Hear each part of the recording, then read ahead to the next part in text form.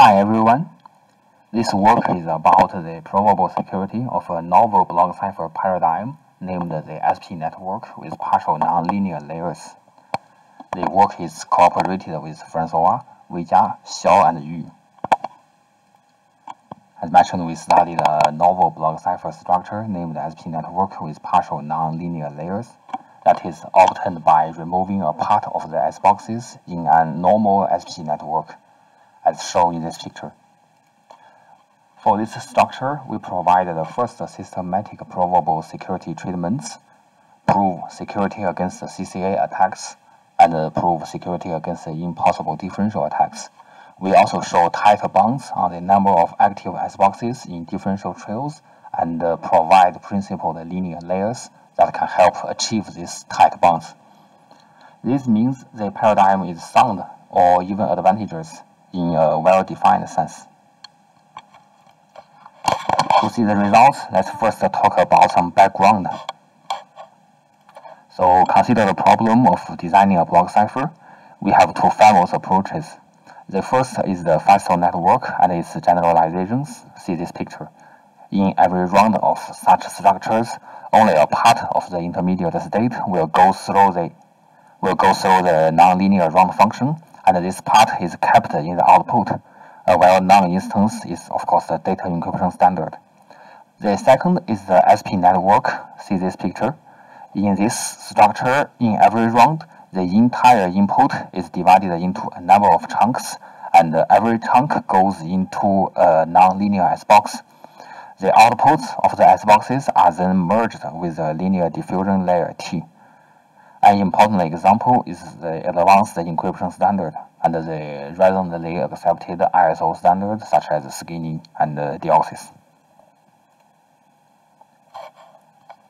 This work is to consider an exception lying between the two approaches. See this picture. As far as we know, the motivation to use this structure was due to side channel masking. In detail, to protect the implementation of a block cipher against power analysis and other side channel attacks, one will use secret sharing-based techniques, dividing the secret keys and the intermediate states into shares and operate on these shares with the hope that every share leaks independently, and this could reduce the total amount of side channel information leakages. Because the AND action is nonlinear with respect to XOR, performing AND actions on these shares are difficult and more expensive. It is thus natural to seek for new block ciphers with less AND actions as possible. The first attempt was made at CHES 2013, providing a block cipher named Zorro. The central idea is to reshape the AES. So concretely, in the AES, the substitution layer has 16 parallel applications of an 8-bit S box. Zorro replaces the S box with a lighter one and reduces the number of AND gates in every S box evaluation. But more importantly, Zorro only keeps 4 S boxes in every substitution step and removes the other 3 quarters, and this reduces the security of the round function. To compensate for this weaker round function, Zorro increases the number of rounds from 10 in the AES to 12 in Zorro. So the total number of S box evaluations in the whole encryption is reduced from 160 in AES to 48 in Zorro. And as mentioned, every S box is lighter than AES as well. So this significantly reduces the total cost of masking. This novel block cipher structure is called SP network with partial nonlinear layers in subsequent works, or partial SP networks for simplicity. Besides masking, block ciphers evaluated in the MPC engine also desire less AND actions. This scenario is even more extreme because XOR actions can be evaluated locally in the MPC engine, while AND actions incur communication overheads, and the communication is the current bottleneck of MPC. So subsequent designs must follow this paradigm, including low MC, Hadith paradigm, and malicious for the MPC block ciphers. So for the remaining, let's recall the idea for clearness. given a normal SP network, assume that the number of chunks here is W. For example, in this picture, we have 4 chunks. And we remove a number of S boxes to obtain the partial SP network structure.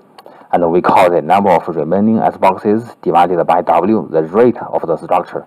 For example, in this picture, we have 4 chunks, but only 2 of them goes through the S box. So the rate is 2 divided by 4 or 1 divided by 2. The normal SPN is thus a special case of such partial SP network with rate 1. Our community has conjectured several advantages of the partial SP networks. So, for example, obviously one would think that to achieve the same level of security, PSPNs consume less nonlinear actions than normal SPNs. Of course, this is the very motivation of using this structure. The Wang conjectured that by trading stronger linear layers with some S boxes, PSPNs can achieve more security against the structural attacks such as impossible and differential and integral. We will study the models of partial SP networks and try to shed some light on these questions. Let's now see our results. We prove CCA security for partial SP networks with rate 1 divided by 2, and security against the impossible differential attacks for 4 rounds when the rate is at least 3/4. Finally, we provide the first principle, the linear layers. This ensures a tight number of active S boxes in differentials. So let's now see the results one by one. We first recall the setting for CCA security.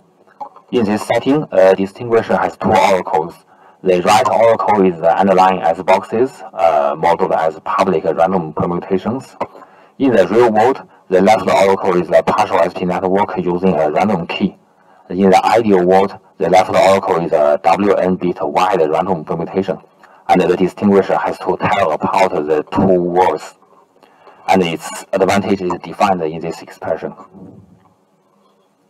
And we first show a chosen plaintext differential enumeration attack on 3 rounds, even if the S boxes and the linear transformations in the 3 rounds are independent. The idea is as follows. Let's consider the linear layer T1 in the first round. Since only a half of the chunks have S boxes, it is always possible to derive a differential on T1 with input and output differences of this form. The right half of the input difference has no active S box, while the right half of the output difference has only 1 active S box, and the difference is delta.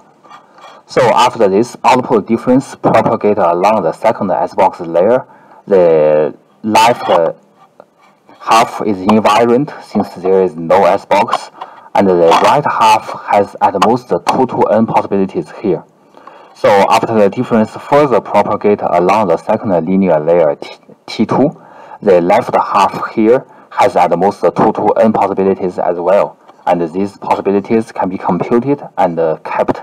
So by this, we query the construction oracle with a pair of plaintexts with input difference delta 1 concatenated with zeros, and check if the left half of the output difference is in the 2 to n possibilities that we can predict it. The time complexity is 2 to n, but the query complexity is just 2, so they are attacked. Under the assumption that first, all the S-box evaluations in the network use the same S-box S, and S is an n-bit public random permutation. And second, the same linear transformations T is used in the 5 rounds, and T is a linear transformation slightly stronger than an MDS permutation. And finally, the first and the final key addition are using 2 uniformly distributed keys, K0 and K5.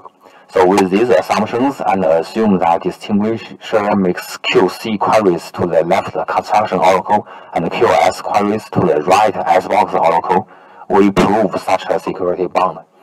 This type of bursted bound is common in similar probable security treatments. Provable CCA security bound is limited by the size of the random primitives in use, which is very small in our context.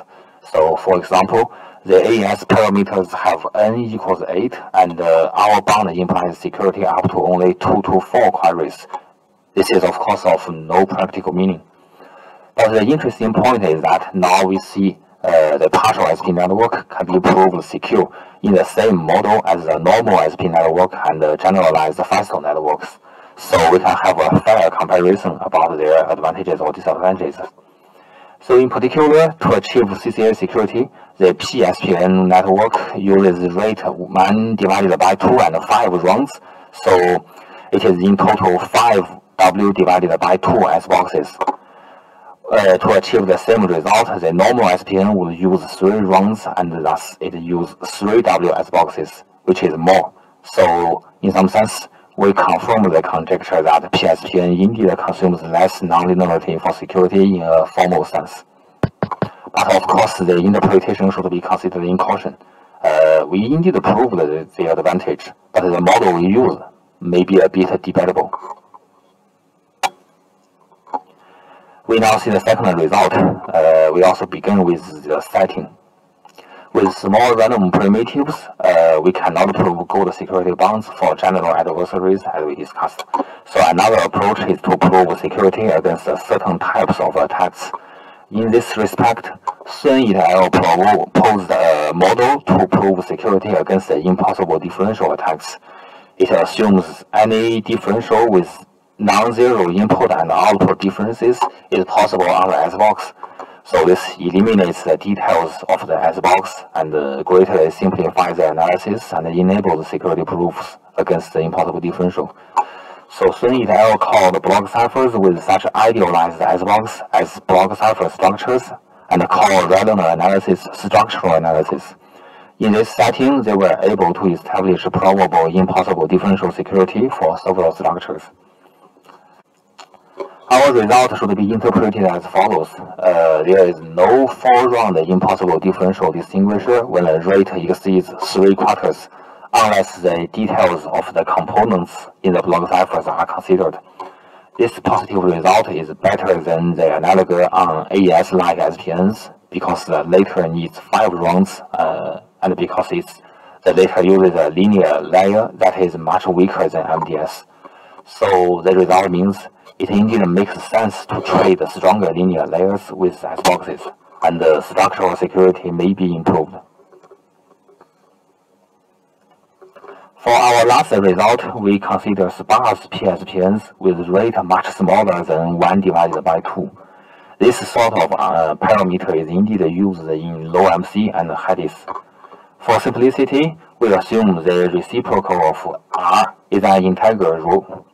For example, in this figure, we have 12 chunks, but only 2 have S-boxes, so its rate is 1 divided by 6, and the reciprocal row equals 6.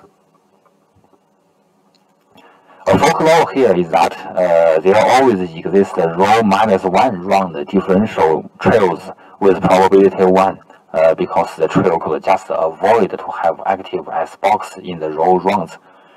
For example, this example has 5-round differential trail with probability 1. Then the question is how to design the linear layers to ensure security lower bound. There was no obvious answer, and as a consequence, low MC used distinct pseudo-random linear permutations in the rounds. To address this question, our idea is actually very simple.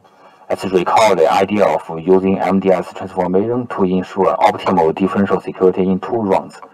In 2 rounds, the linear transformation T is designed to such that every one round differential delta 1 to delta 2 yields a code word of an MDS code. Then the MDS property would ensure a lower bound on the weight of the code word, and this later becomes a lower bound on the number of active S-boxes in the 1-round differential. We generalize this idea to the PSPN with very small rate. A row-round differential trail could have 0 active S-box, but in this case, the row differences delta 1 to delta row would yield a code word of MDS code with long code words. Then the MDS property would ensure a lower bound on the number of active S-boxes in the row rounds. Then by an analysis using combinatorics, this would ensure at least one active S-box in every row round differential, and which is tight. So with this idea, we construct an MDS code and uses the generation matrix to have row -1 distinct linear transformations, and then we can use the row -1 transformations for the rate R PSPN. While distinct rounds still have to use distinct linear transformations, we have a clear underlying mathematical principle compared with the choices.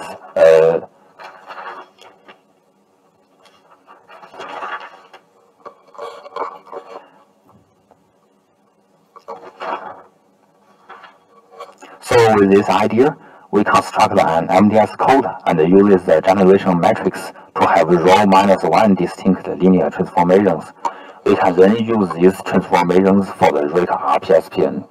While distinct rounds still have to use distinct linear transformations, now we have a clear underlying mathematical principle compared with ad hoc choice in low MC. MDS codes only exist for certain parameters, and this limits the effectiveness of our approach. We thus list a number of possible combinations of parameters that our approach work. Using larger S-boxes means injecting larger field in the code words, and MDS codes exist for more possible parameters, as reflected by the more frequent check marks in the right columns. So by this, we advocate using large but weak S-boxes in partial SPN ciphers. Use large S-box to ensure the existence of the MDS code and the effectiveness of our approach, while the S-box could be cryptographically weak to reduce implementation overheads.